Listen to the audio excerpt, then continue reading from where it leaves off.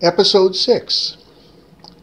Well, cartoon fans, comic book fans, fellow citizens everywhere, there you have it.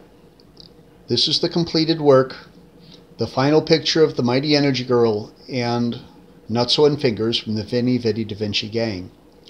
We have in these 5 previous installments followed this panel from blank page to this finished work, with a little bit of empty gabble in the background and a lot of cartooning fun in between.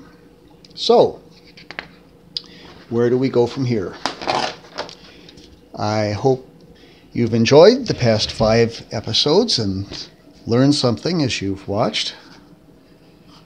Cartooning is a great hobby. It's also a very fine profession for those so employed, but even if it's just a hobby, I have been drawing cartoons now and comic books for almost 50 years. As an avocation, just for the pure love of the craft. I'm hoping that this nonsensical time of watching this happen may even inspire some of you to pick up a cartoon pen, get yourself a piece of paper,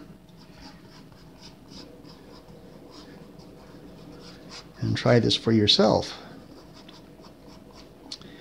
I was talking earlier about not being able to draw people of color, and part of this due to the lack of pens of the right color for the skin, and part of it that I personally have not, in my younger years, been in a place where there were many people of color, so I don't know how to draw them well. Now that certainly is not an excuse in itself. I could get pictures and photographs, and maybe even some people agree to model for me and learn. But I said that we often draw what we know. So the other thing that might be said is more and more people of color are to be found even on the pages right here in the amateur comic sections on the computer who are doing their own comic books. Who can better tell a story than one who is there? So, whoever you are, male, female, whatever color, whatever type of genre, whatever type of stories you prefer, what's your story?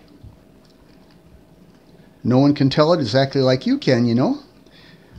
So, you don't quite see something portraying what you want to be said in the comic book pages? Well, then I guess that means we're looking for you. Get yourself a pen, get yourself a paper, and let's see what you've got to say. But instead of just saying it, say it with cartoons.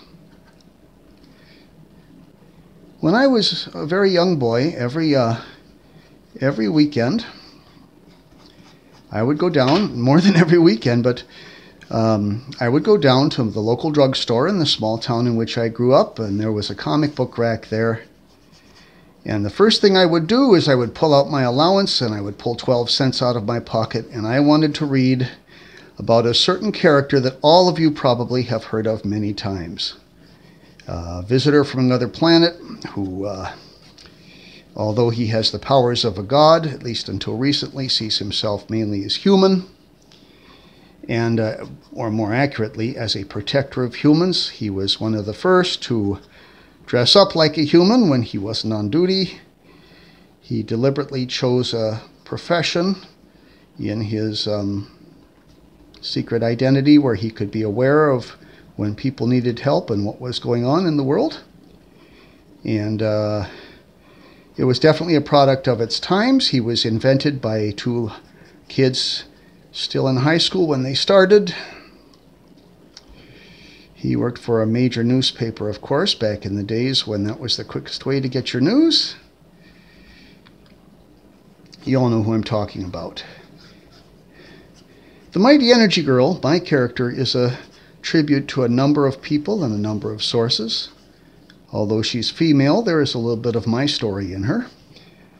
She is a tribute to that more famous character I was telling you about, although she's not exactly the same.